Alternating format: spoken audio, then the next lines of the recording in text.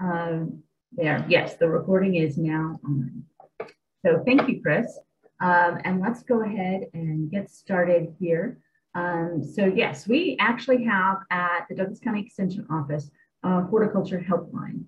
And it is staffed by master gardeners Monday, Wednesday, and Friday from 1 to 4 during the growing season. So from April through the end of October. So we just finished up. So this is exactly what it sounds like. You can reach us, the master gardeners, at by phone, by walking into the office, or by email. And I'll say a little bit more about that towards the end. But we offer all kinds of horticulture help. And oftentimes we also get some very interesting questions through the phone about all kinds of things that sometimes aren't really related to horticulture, but people don't know who else to call. So they call the extension office. So we are seeing that our calls have declined in the past few years because everybody's on the internet looking up solutions for themselves. And this can provide some valuable information, but oftentimes not so much. So what we have are people trying to sell you stuff that doesn't work. I was on one of those neighborhood listservs once, and people were talking about moles. And oh, you would not imagine all the folk remedies for moles. So there's a picture of one here on this slide, these solar sonic pulses that are supposed to get rid of apparently mice and moles. They do not work. So there's all kinds of things advertised, but if you look at the research that has been done, and not only by K-State, but by extension offices across the country, what you'll find at the K-State website is stuff that will work and how you take care of moles. But these sort of internet searches will come up with all kinds of folk remedies. Just looking very simply for some pest remedies, you can see over on the right side of that slide, there's this thing called Pest Block that will apparently get rid of every pest in your home and in your yard. I mean, everything. So those are really not trustworthy sources. So I'm going to show you where to find the trustworthy sources. So you've got people trying to sell stuff. You've also got stuff that's just outdated practices. So at one point in time, they were recommended, but because research is ongoing, things have changed, times have changed. So one in particular is tree wounds. A lot of people still think that if you're going to shear a limb off a tree, you need to somehow protect that wound and put a sealant over it. And the research has moved on from there, and that is no longer a recommendation. It actually can promote disease in the tree. You need to let that wound heal itself. It is also the reason why fall is not the best time for pruning, especially during damp weather, because that can breed some diseases. But the tree wounds sealants are unnecessary, but yet you still find them all over the internet. Another one is staking your tree, a newly planted tree, which is fine for 1 year. So that first growing season to get it stabilized, but after that, you really should remove the staking of your tree. So what you're going to find on the internet is still some of these outdated practices if you're not looking up the latest research. You also found all kinds of alternatives, especially if you're looking for a non-chemical remedy for something. So homemade, all natural, no chemical types of remedies for things. So here's a very popular one for weed control, is mixing the vinegar, some dish soap, and Epsom salts. So the problem with this is you mix this formula up and you spray it on your plant, and it does look brown and dead. And so, but it only is going to kill the top part of the weed, and the roots are still going to be there. And that weed is generally probably going to grow back once it recovers a bit, depending on what time you sprayed it. And so it is usually homemade vinegar. There is a horticultural vinegar that can be used at times, but most of what you're going to find on the internet is this homemade version. And the other thing that you're going to do with this mixture is maybe not thoroughly kill the weed you want to by these so-called natural means, but you're also going to harm the other plants. So the dish soap and Epsom salts can damage not only soil microorganisms, but also other plants in the vicinity. If they build up, if you've got too much Epsom salt on there, you're going to harm the next door plants to the weed that you don't want to kill. So the first step in preventing problems is always, the preventing of the problem and good gardening practice. That's what you want to start with before you start getting into rabbit holes of trying to figure out how to deal with your problem. What is going to prevent many, many, many problems in your garden and landscape is number one, plant selection. Right plant, right place. As we always say, that is going to be more than halfway there to preventing problems. So make sure you've got the right plant in the right place. Sun-loving plants in the sunny spots and shade-tolerant plants in the shady spots. Good garden hygiene and sanitation, very, very important, especially for soil-borne pests and diseases. So after the growing season is over, I know many of you have heard not to clean up your garden as much in the fall, and that's fine for your perennial and your flower beds, but when you're talking vegetable gardening, if you have any diseases in that vegetable garden, you definitely want to get rid of all that plant litter that is there. If your tomatoes have had septoria leaf spot and you leave them in the garden, that's just going to perpetuate the situation. So good garden hygiene. You have powdery mildew on your peonies. Make sure you throw away that plant matter at the end of the year. So clean up your gardens from diseased parts of tissue, and definitely your vegetable garden. Make sure you clean that up. Mechanical removal of pests. You don't always have to spray anything. You can take care of a lot of things just mechanically. And this is, our favorite phrase is a bucket of soapy water. Find a bucket of soapy water and you can take care of many, many insects. That's made of hornworms, the bagworms. Now, admittedly, a lot of these can get out of hand, and that's when you call us or you do the research I'm going to show you how to do for more intensive control. But a lot of things can be dealt with by mechanical removal of the pests. There are natural controls out there, beneficial insects.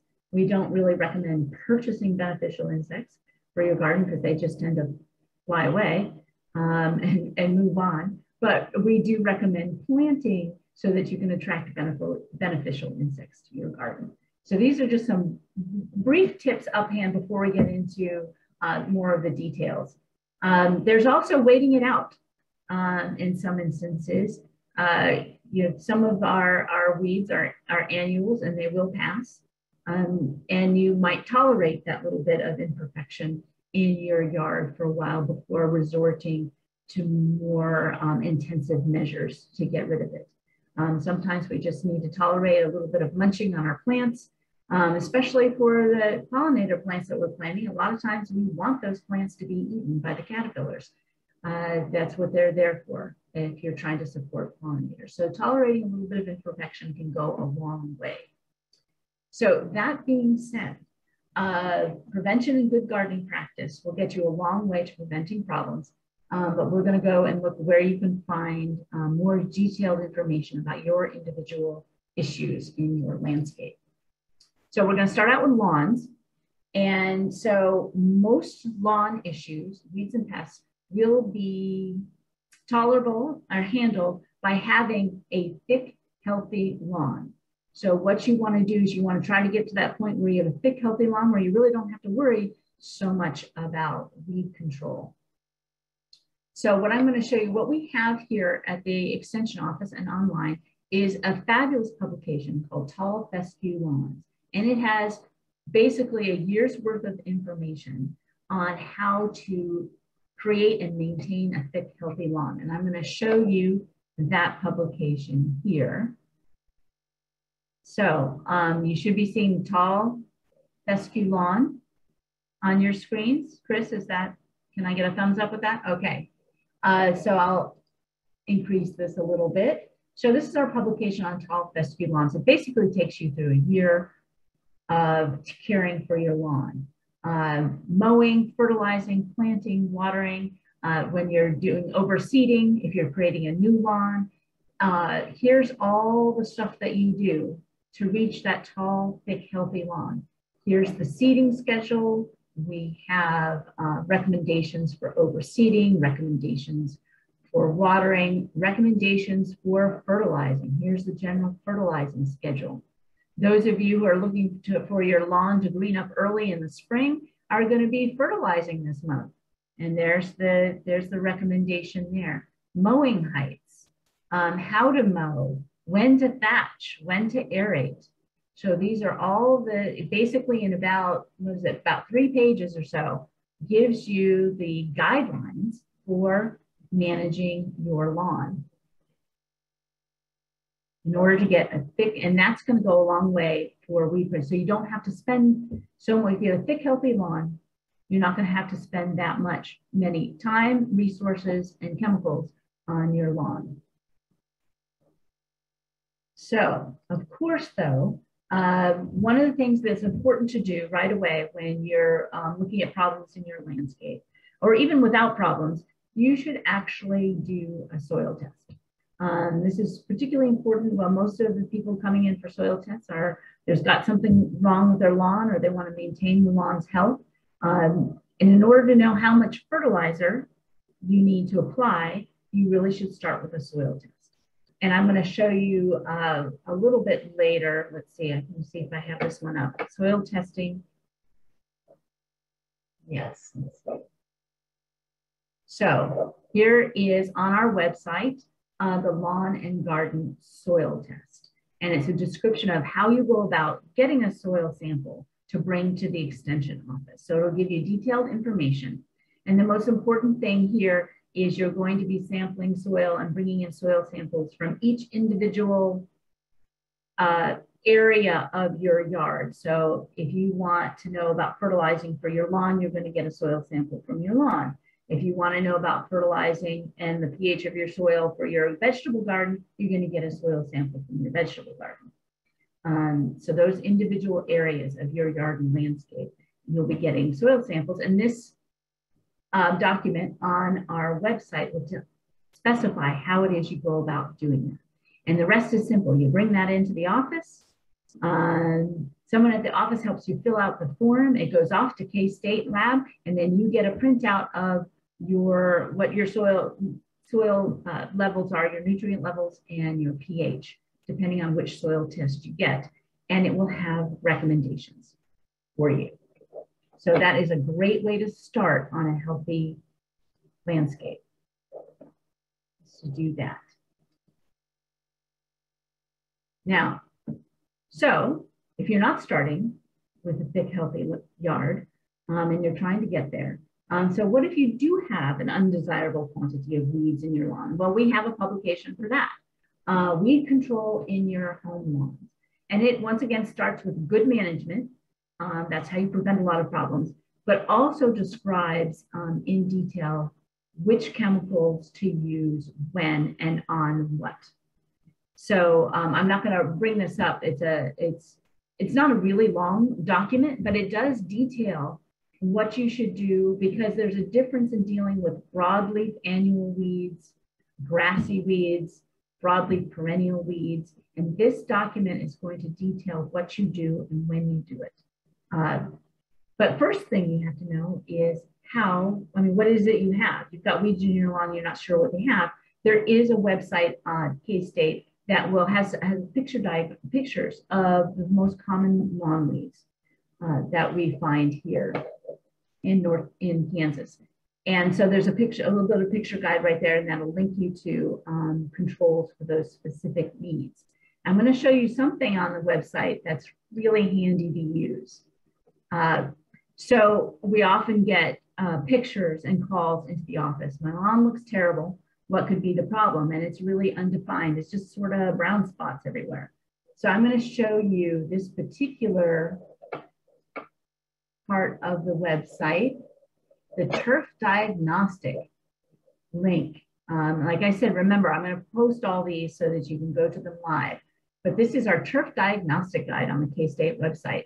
And it's actually a question and answer So you can go through this and say, when is it you're seeing the first problems in your lawn? It says right here, problems appearing in winter to very early spring. So that's what's coming up. And it gives you a description of what you might be seeing. So you've bleached or dead grass. What does that look like really? Winter desiccation. And it'll actually give you a picture of that problem. Okay, and so here's, so we've got irregular patterns or streaks, or maybe you have circular patterns. Maybe they're irregular, you don't know what they are, so you're gonna look, here's a picture of powdery mildew.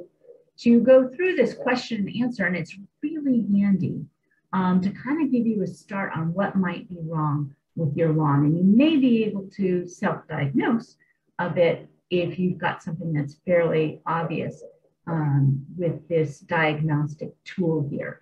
And of course, as always, you can always send pictures or walk a sample into the extension office for us to confirm what might be wrong with your lawn. But this is a really handy thing. It's also a little bit intimidating to realize what could go wrong. That's a problem with a lot of these things, as you look in and go, I didn't even know there could be this many things that would go wrong with my lawn. So it's a very educational thing to use, and it goes through the whole year of what might appear as you go through a year of lawn care. So that's a handy thing to use. And we also have more information than you ever thought you'd want to know about your lawn. We have lots and lots of individual publications. So I'm not going to bring each one of those up, but there will be a link on the file that I put on our website. So lots of lawns and turf publications, pests, diseases, lawn care. And we also have lots and lots of information on other sorts of lawns. Most of the lawns we have here in Northeast Kansas are tall fescue lawns. But we do have information on other turfs, like the zoysia grass or buffalo grass, information even on Bermuda grass, so that some people grow further south. So we do have turf recommendations. So turf cultivars of various tall fescue lawn grasses. We have recommendations for that as well. So you can find that all on that link. So let's turn to trees and shrubs now. So what I'm going to tell you is basically how to avoid problems in the first place. I have to say that trees and shrubs, or problems with trees and shrubs, recommendation for trees and shrubs, these are probably the question we get about, what the types of questions we get most commonly at the hotline are about trees and shrubs. So first of all, to avoid problems is choosing the right tree or shrub for the right place. And we've got a number of publications that recommend trees and shrubs for this part of Kansas. So preferred trees for Northeast Kansas is what I'm going to show you. But we also have some we have a brand new publication called Conifer Trees for Kansas.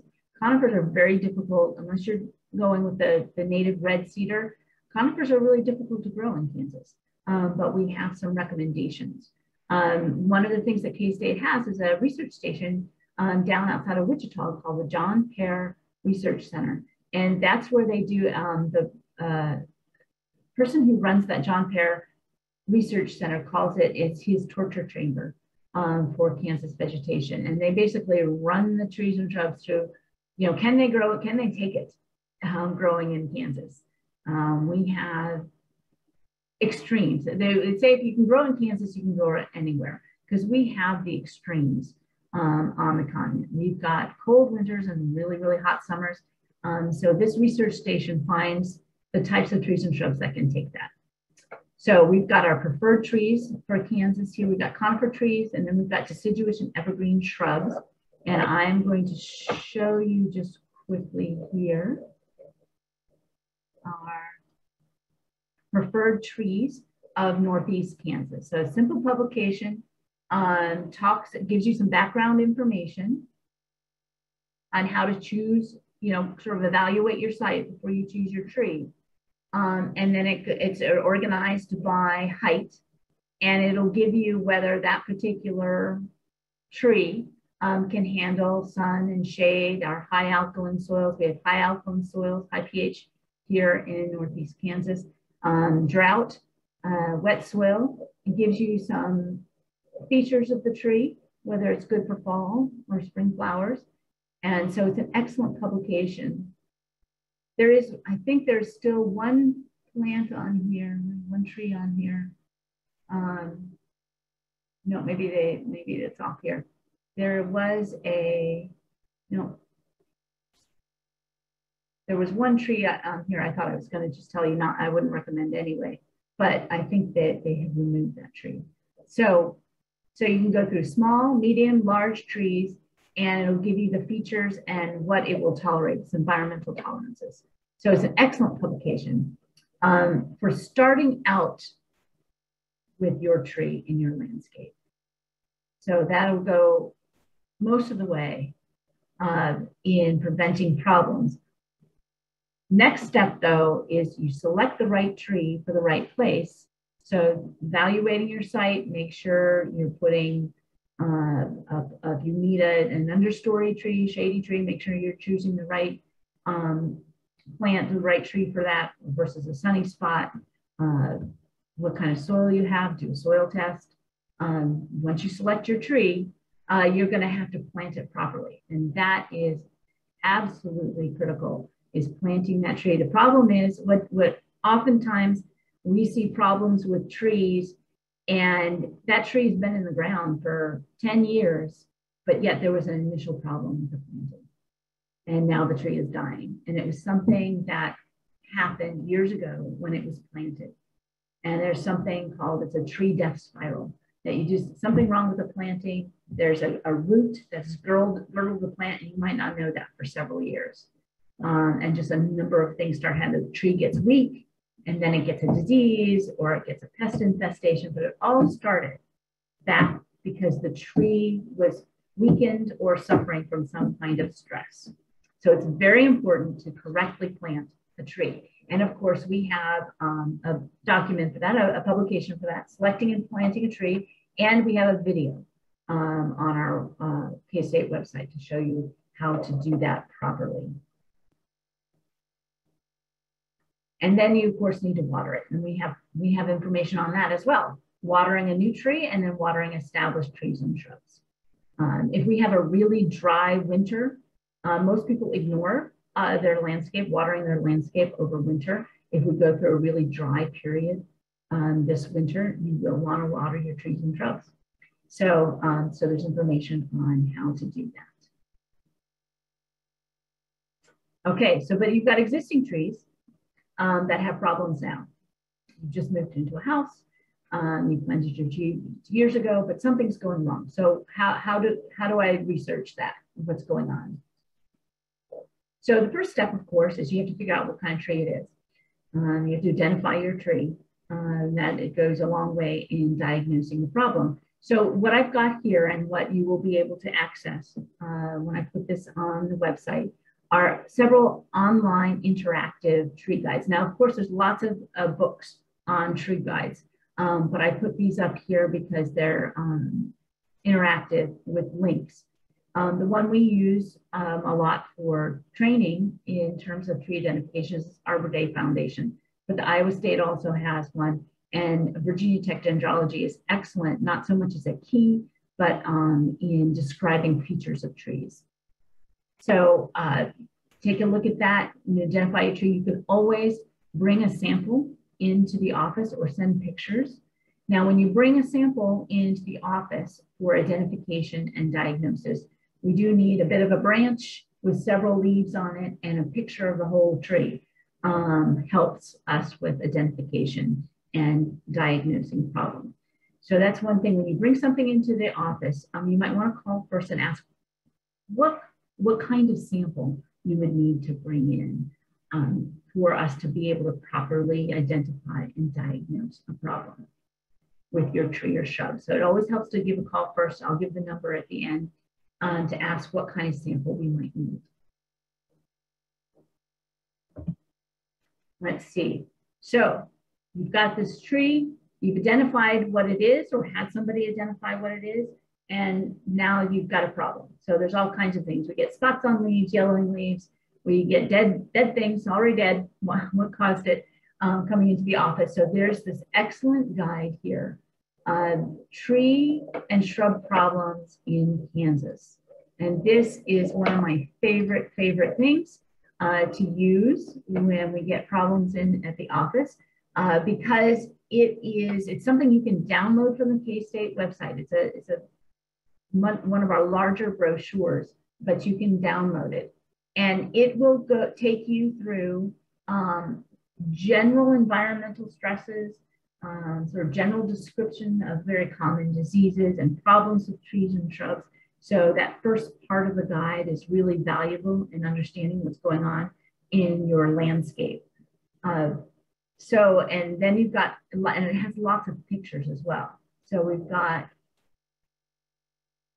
there's a lot of times you can read a description, but until you see it, it's very difficult to diagnose. So there's lots of pictures in this guide to help find out what might be wrong with your tree or shrub. Lots of pictures. And then further on in this, I'll show you, you can go to a particular tree or shrub you have and then look up what the symptoms are that you're looking at. You've got your piece of branch or your piece of the shrub in your hand, and you can look through this and look at the pictures, look for the various symptoms, and then read what you should do about it, essentially. You know, should you be doing anything about it? Or is there something you can spray? Is it something that's just going to pass? A lot of times we get calls about these growths on leaves, particularly on oak trees and hackberries. There are these balls or growths on the leaves. And oftentimes what that is just a gall. It's just a plant response to an insect that is in that leaf, that has buried its way into the leaf. And it's just a cosmetic problem, and it doesn't mean anything's wrong with the tree at all. So you would figure that, you would find that information in this guide. And the next step, of course, is once you take a look at this and you think, whoa, I think I have this, then you might want to bring it into the office for confirmation. If you're not too sure, because we've seen a lot of these, so we know we can recognize what is wrong with the tree. And we also use this quite a lot. And the other thing we have to the advantage is if we can't figure out what is going on wrong with your tree or shrub, we have the K-State Plant Pathology Lab. We can always send a sample in to the Plant Pathology Lab, and they will figure out what it is and give us recommendations to give to you for handling whatever disease you might have. So excellent publication. Highly recommend taking a look at that for tree and shrub problems in Kansas. And then if there's nothing that can be done, sometimes there is nothing that can be done. If you've got emerald ash borer, for example, we do have a list of certified arborists that you can look up, or we can give you the Kansas Association of Arborists, certified commercial arborists. These are the people you want, because we can't make site visits. We can't come out to your home and diagnose your tree. You need a certified arborist to do that. So oftentimes we will get this list. If we can't come out, they can confirm what might be a problem with your tree and then recommend, can they treat it? Do they have to prune your tree? Do they have to cut it down? So they'd be able to evaluate that for you. So we do have a list of certified arborists. It's updated fairly regularly. So I think every year this is updated, and it's a list by town, by city. So you can look up the closest certified arborist. And you can always ask, if you have a favorite tree service you use for trimming, you can always ask if they have a certified arborist on staff, if you want somebody to help diagnose a problem with your tree. Okay, so let's turn to vegetables. What to plant, when to plant, how to care for. We have the Ultimate Kansas Garden Guide. This is something that is available online. You can look up, or you can come and buy it at the extension office for $6. And I'll show you what that garden guide is. So, oh, this thing that you see on the screen is at the back of the garden guide. It's my favorite part of the garden guide. The garden guide gives you all kinds of tips on what to plant, tips for various individual vegetables, composting, the works. But my favorite part is at the end, and I always print this out and tack it up on my wall every year, is this planting guide, planting and harvesting guide. It's just a real simple thing to look at for some of our more common vegetables, when to plant them and when to harvest them. And this helps with what we call succession planting, where you can say, okay, I know in April, and then if I'm going to pull out my beets in July, I can plant them again for a fall garden.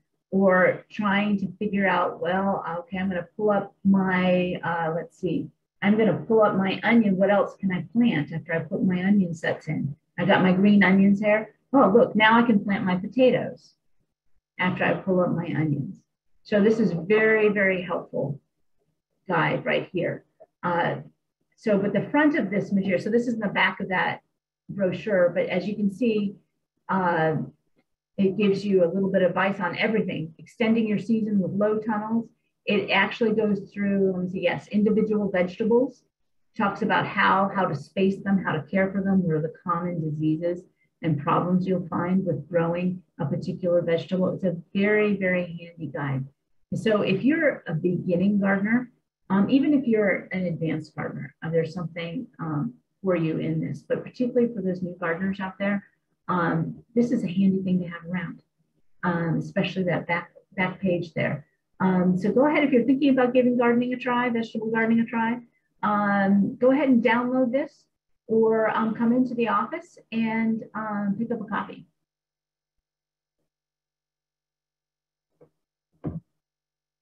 We also have various brochures and lists. So we have recommended vegetable varieties, hybrids and non-hybrids, that have been tested here in Kansas and are what's labeled for various resistance to particular diseases. So you can print that out, that vegetable variety recommendation, and take that to your favorite garden center and say, do you have this, this, and this? So these are things that have been tested in Kansas. Every year there are vegetable trials in Kansas, and they come up with our recommended variety. So that's a handy thing to print out, take to your garden center. We have loads and loads of brochures on individual vegetables. So we've got it in the Kansas Garden Guide, but we also have just individual sheets and individual pages of information on growing particular vegetables. And that this will link to that. And then we also have particular publications on lengthier publications for particular vegetables like tomatoes. Everybody likes to grow tomatoes. Tomatoes always have problems, many problems.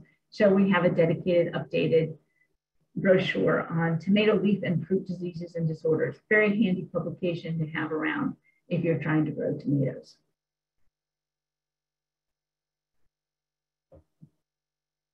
Okay, let's see. I don't think I had anything else on there. So let's turn to our perennials now. What do we have for perennials? Once again, you're more than halfway there. If you're going to have the right plant in the right place, you're going to have fewer problems. So how to find what to plant. We have there's a new website out of K-State. It's called Kansas Roots. And it's you can search for particular plants on it. You can get recommendations for particular plants that grow well in Kansas. I was having a little bit of difficulty with it this morning when I was bringing the page up for some of the categories. So I'm going to leave this up here so you're going to be able to click on it when you get this program's file, so you can go explore with it. But what I'm going to show you is the Missouri Botanical Garden Plant Finder. So the Kansas Roots and the Missouri Plant Finder are very similar in the fact that they have these search engines for plant recommendations. But the Kansas Roots ones is a little glitchy this morning, but it's brand new. So I highly recommend you go and try it. But I'll show you what I'm talking about with a plant finder. So this is the Missouri Botanical Garden Plant Finder. So you've got a new landscape, or you're looking to rejuvenate your perennial garden or your annuals, and you want to know what's best for your landscape. So one of the things you can do is if you have a particular plant in mind, you can go ahead and type that in. You can do this on the Kansas Roots as well, or you can just sort of search for things that you want, and you type in various different. So you want a perennial. Herbaceous perennial. We are zone 6. We want something for part shade. We got a lot of shade. Let's see. And here's the problem. You know me, I don't like to water that much. So you want dry, part shade. And I can tell you from personal experience, if you put in full shade, dry, herbaceous perennial, it's not going to come up with much.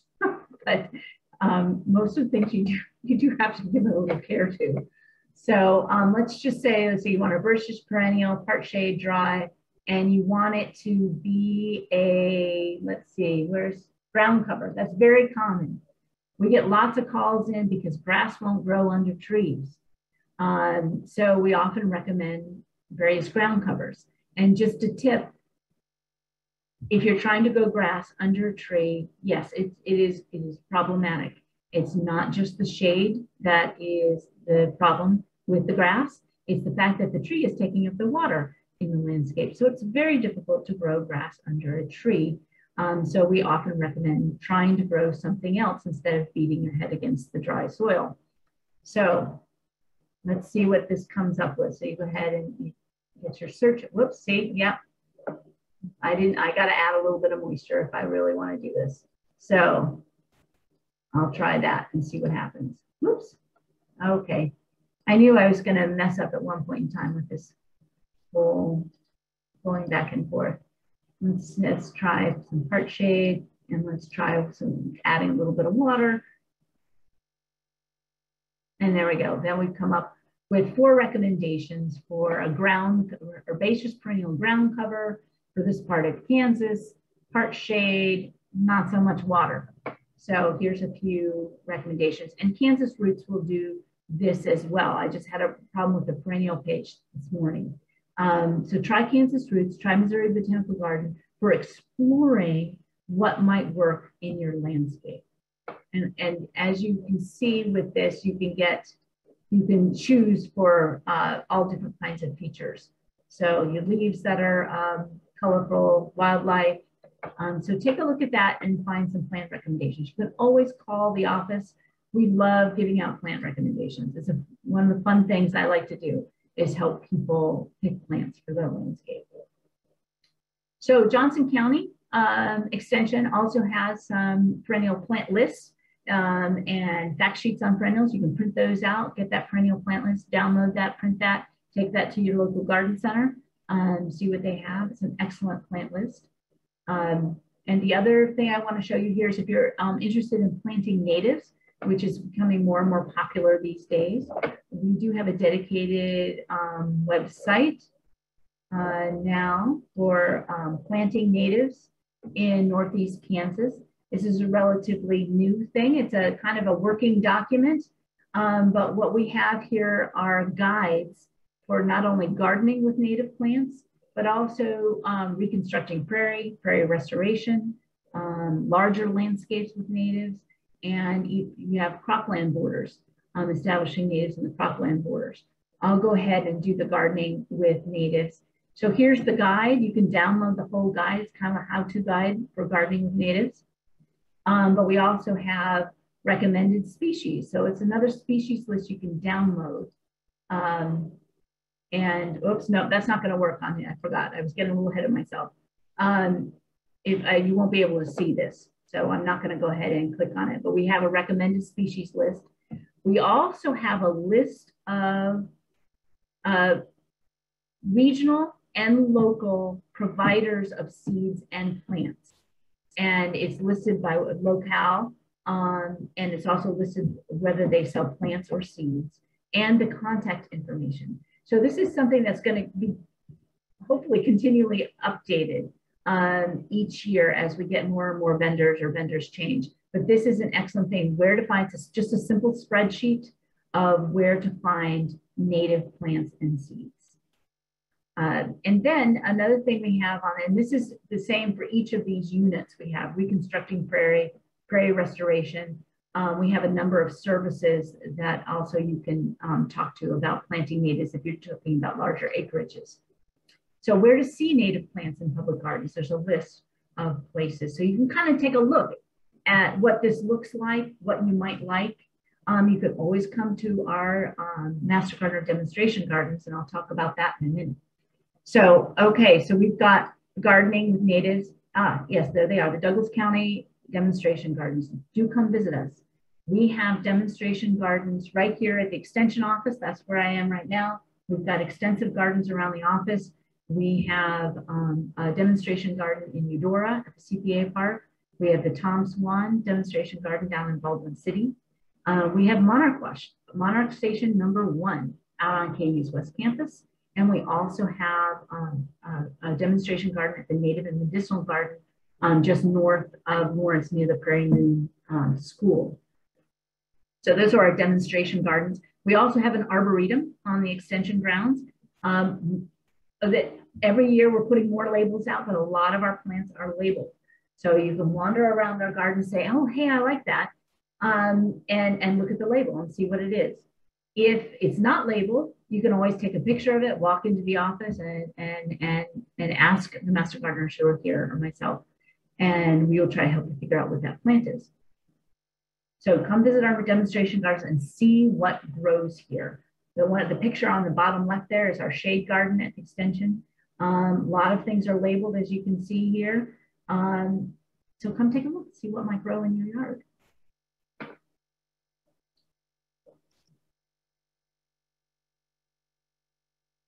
Okay, moving a little bit away from plants because we often get a lot of calls about pests. People don't know what to do with the thing crawling around in their house, so they call the extension office. Oh, and actually, here's one more. So we have a alphabetical list of common plant problems in Kansas, but we also have resources for these pests. But let me show you real quick this list here, plant and pest problems. So this is our alphabetical list. You have to use this, you kind of have to know what you've got. But if you do know what you've got, these are plant and pest problems. So each one of these alphabetical lists, and you can look up the brochure on what to do about it. But at this point, to use this list, it's best to know what you've got. And if you don't know what you've got, we've got a Pest of the Week link, and we've got a new publication on household pests. So if you've got something crawling around your house, definitely look this up. And it'll describe, it has some pictures, and we'll tell you what to do. We also have a number of sheets for nuisance wildlife. No, there really isn't anything to do about squirrels.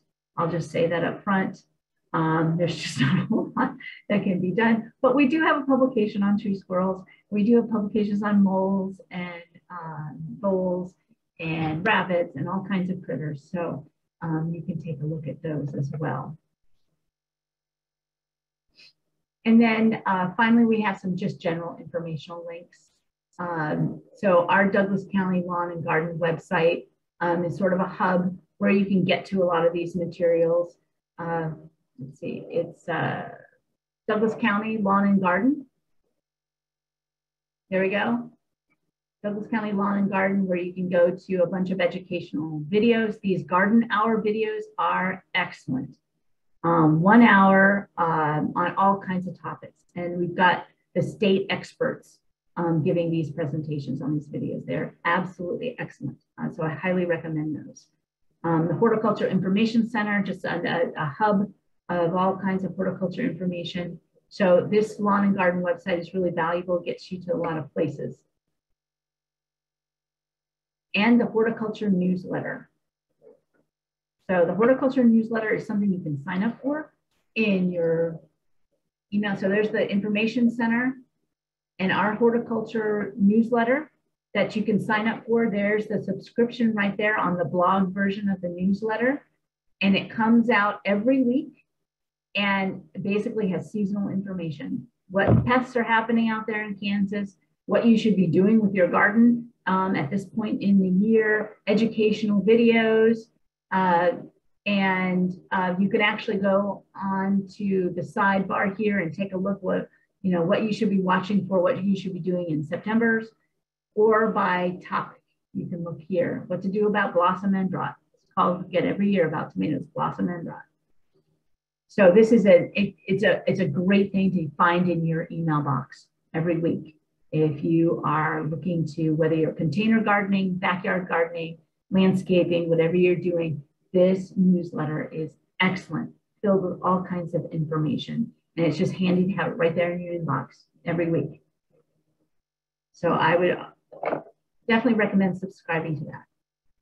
So that was the sort of tour of the K-State resources, which is a lot. And one reason I did this program is to show you, because it's very difficult to find this information on your own. If you just look up K-State horticulture, it would take, you have to spend some time with the website to find all this information. So I've tried to link to the key pieces of information for you so you can get to them. If you cannot find it on the K-State website and we don't have everything, here's a way to search the internet responsibly. Responsibly searching the internet so you don't get made up stuff. So you can, when you have a problem that you're worried about, brown leaves on your tree or something, if you just do one of these two things, in your search term that you put in there, add the word extension or add .edu to your search term, you're going to get research-based information by using that. So what's going to come up is if K-State doesn't have it, maybe you can look up, the information will come from Clemson or Purdue or Cornell or Iowa State or Missouri, some other extension office, okay? And then at least you know it's research-based information that you're getting. Another thing we have is the extension foundation. So there's actually an Ask extension, which is sort of a nationwide hotline. You can always go to that as an Ask extension. They may have changed that term recently, but it's sort of a nationwide hotline that you can do for extension. But try typing in extension or .edu on your search term. And at least then you can, if you end up with an extension office and their information, you're going to find good quality information on whatever it is you're worried about in your landscape. Also, more pieces of information, you can come to our garden show, March 12th. We're going to have tons of educational booths and on all kinds of topics. And so you can wander around and talk to master gardeners about your gardening issues, whether you, like I said, whether you're container gardening, whether you're just getting started, whether you want, we actually have a booth called Yoga in the Garden. So, you want some information about how to stay fit in your garden. We've got good bug, bad bug tables. We've got tables on composting. We've got loads of information. And an amazing gardening garage sale, I might say, if you're looking for starting to get your garden shoes on for the spring. So come to our March 12th garden show, loads of information there. You can pick up all kinds of general resources, talk to master gardeners about your particular interests, and then go home with some pretty cool used gardening things. We also, all throughout the year, have gardening workshops and lectures. We have this monthly program. We also have a speakers bureau with loads of topics. We have a YouTube channel now, lots of educational videos. You can find out about our programming through Facebook or on our website. So these links will be available to you when I post this program. And you will find out what what the lineup is for next year. So come to one of our talks or programs. And then finally, here's how you get a hold of us. So here's the phone number for the Douglas County Extension. Our address, if you want to walk in and talk to us, bring us a sample of something that's going wrong in your landscape. And you can always email us. This is actually a great way to get information without having to come to the extension office. You can often send us pictures, try to make them clear, take a picture. If you have a tree problem, make sure you take a picture of the whole tree. Make sure you take a picture of the leaf or branch that's problematic. We can often do a lot by email. So if we can't, we'll tell you if you need to bring something in or we need to talk to you more.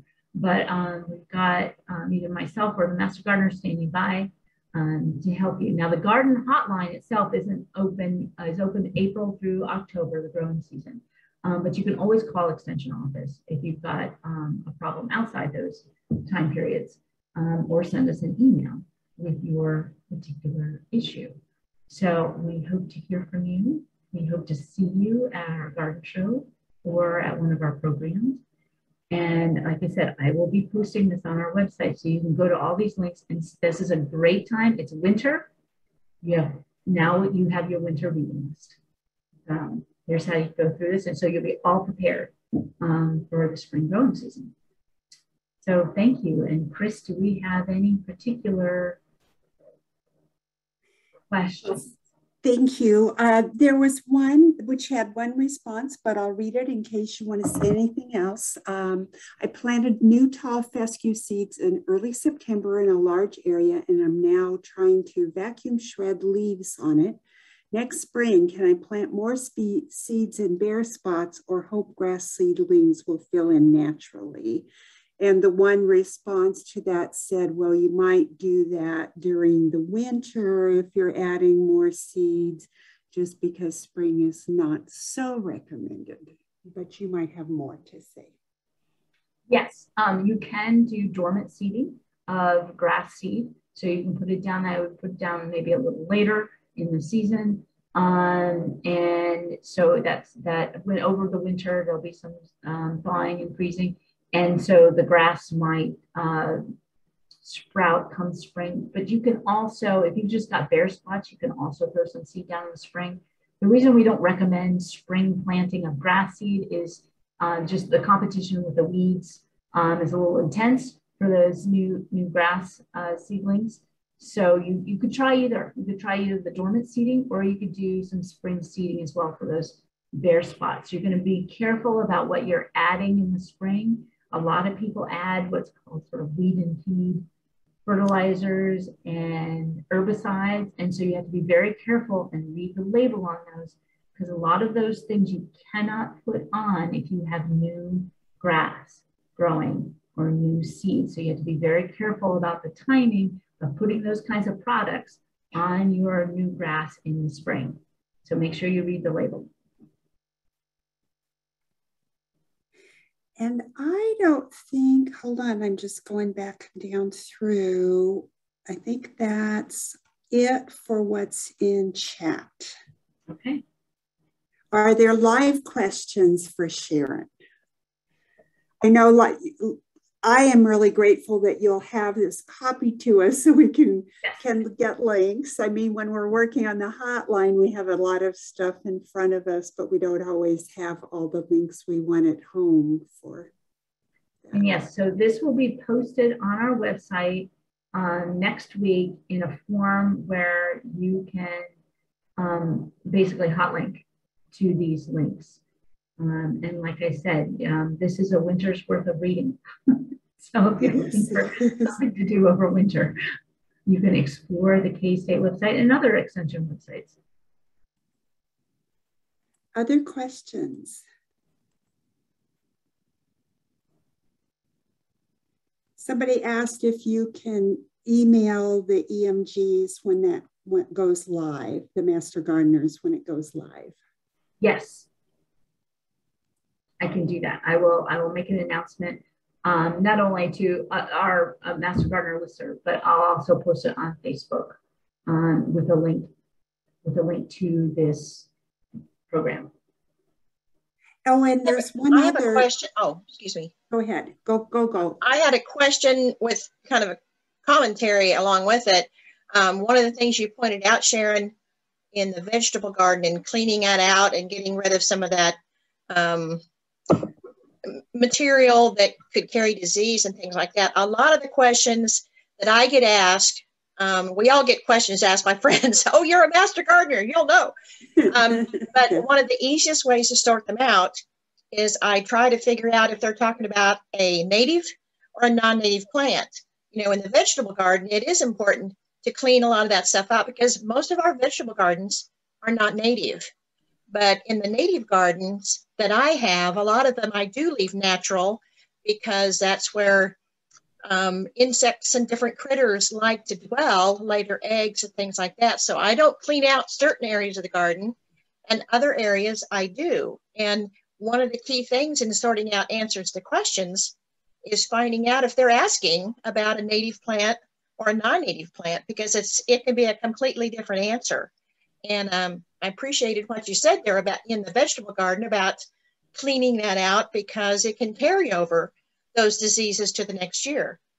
But I intentionally don't do that in other areas of my gardens that are a completely different culture. So, you know, when we try to figure out answers for people, try to figure out what it is that they're growing. Is it native or is it non-native? And it's a completely different concept for a lot of people. They don't know the difference. And so that's part of our education in figuring that out, figuring out how to answer their question. Nice.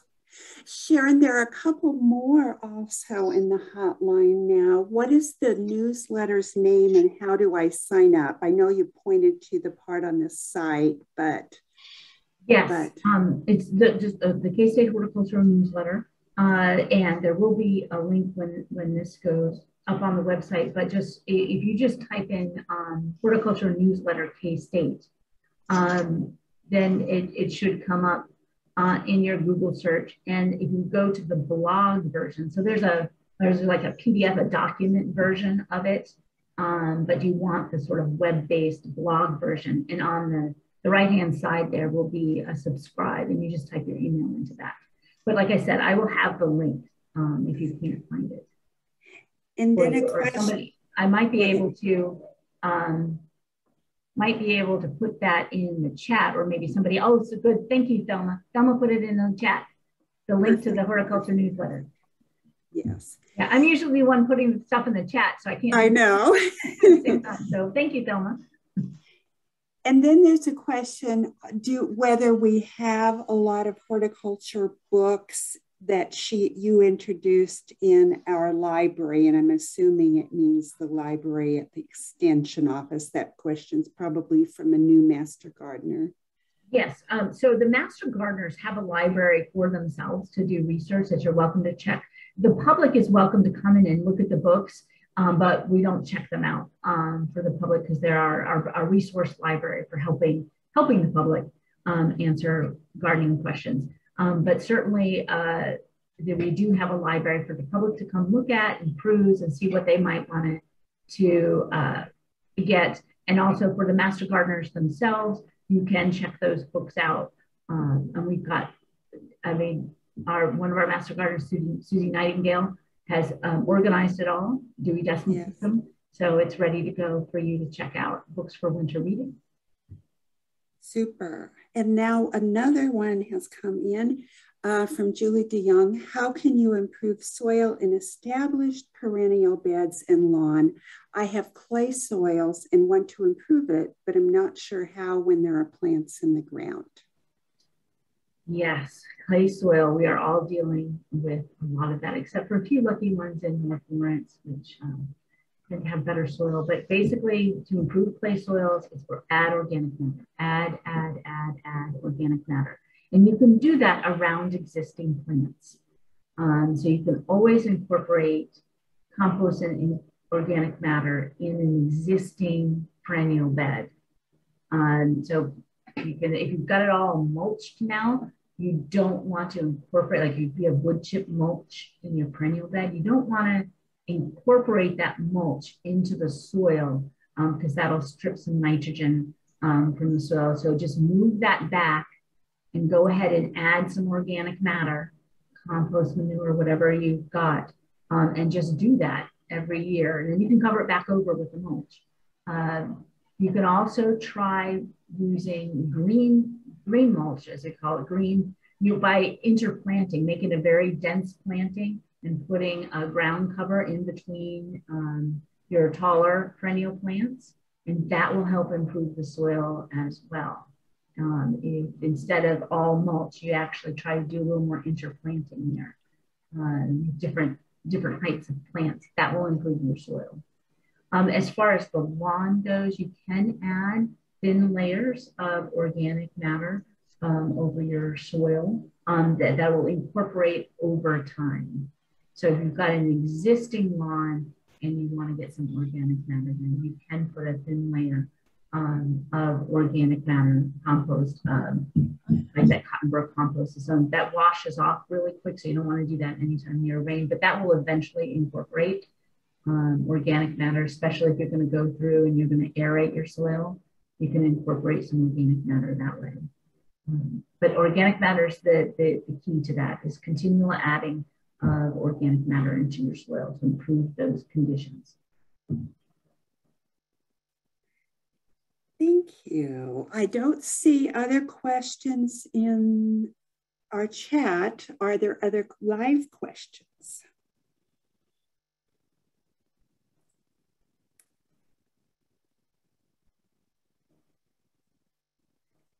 If not, I want to thank Sharon very, very much, because not only did she do a great presentation, but when the plans were changed for November, she moved her presentation up a couple months for us. And so I really appreciate that, because that ability to find answers to our questions is helpful to us all. Okay, I have a question for Sharon. Go for it.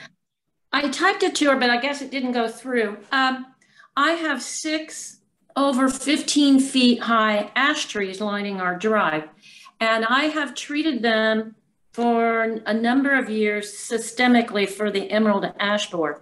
This year I have 1 in a line of 4 that is suffering. How do I know that it's the emerald ash borer and not something else, since all the rest of them are doing really well?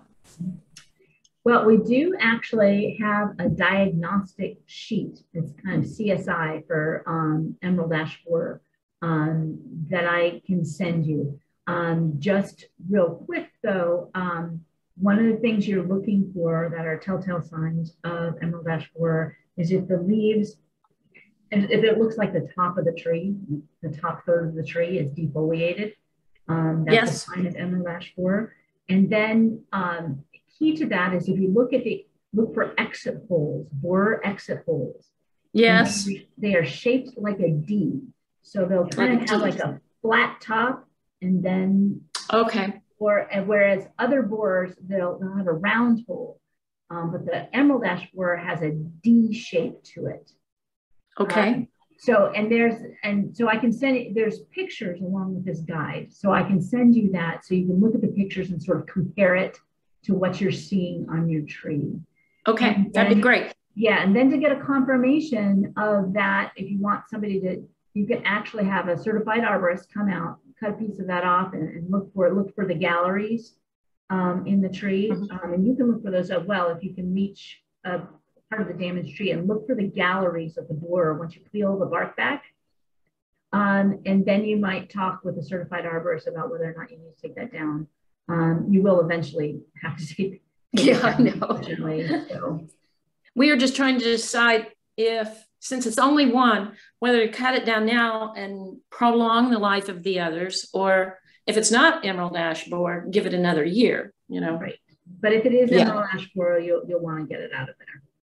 That's what I thought. So I thought I'd better diagnose it before spring. Great.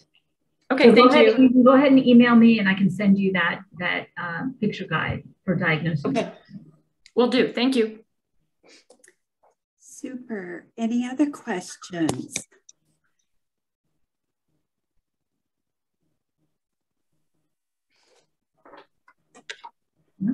Okay. If not, thank you so much. Thank you, everyone. And for those of the members of the public joining us, we'll see you next year. We'll start programming again, and to keep a watch out on our Facebook and website for announcements of activities and garden shows and various educational speakers. Thank you. Thank you.